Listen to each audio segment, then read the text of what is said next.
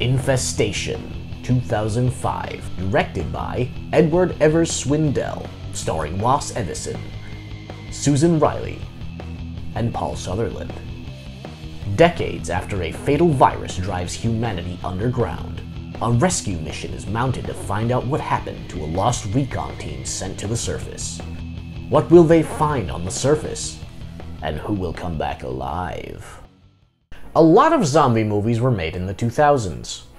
And I mean a lot. And it makes sense too. The truth is that zombie films are fairly easy to make. With a handful of friends, a camera, and some fairly inexpensive makeup, budding filmmakers can create horror films in their own neighborhood. The overwhelming number of zombie films that came out in the 2000s made me extremely picky when I started getting films to review.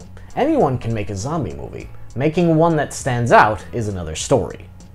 What caught my eye with this film was its scope. This wasn't your typical start-of-the-outbreak zombie flick. It takes place 30 years after humanity has been driven underground. I'm a sucker for a good post-apocalypse story, and this one even has flying cars. Now these technically aren't zombies, they're deranged cannibalistic mutations. But, I mean, if it walks like a duck, and craves the flesh of the living like a duck, I think it's safe to say we're dealing with a duck. There's some pretty obvious influences at play here. Resident Evil, Aliens, The Matrix, even Romero's Living Dead trilogy.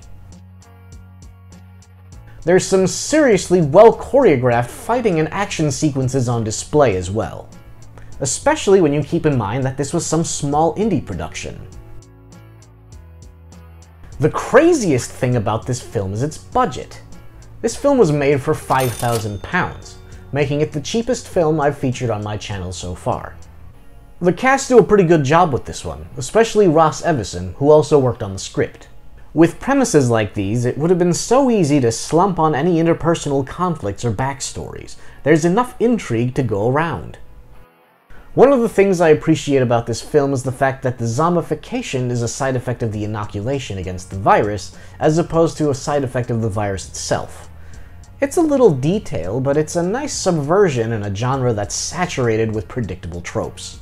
Sadly, this film has been bullied to an abysmal rating on sites like IMDb by users unfairly chastising the film for not being a larger studio production. This bothers me, and I see it pretty frequently, unfortunately. It's almost a screw you for trying to the filmmakers. This film was incredibly hard to get, too. I actually had to import a copy all the way from Australia just to see it. Verdict: recommended. Dedicate some time to check this one out. That concludes this week's review. If there's any obscure sci-fi or horror film you'd like to suggest, feel free to leave a comment below. Make sure to tune in next time for another thrilling, low-budget venture.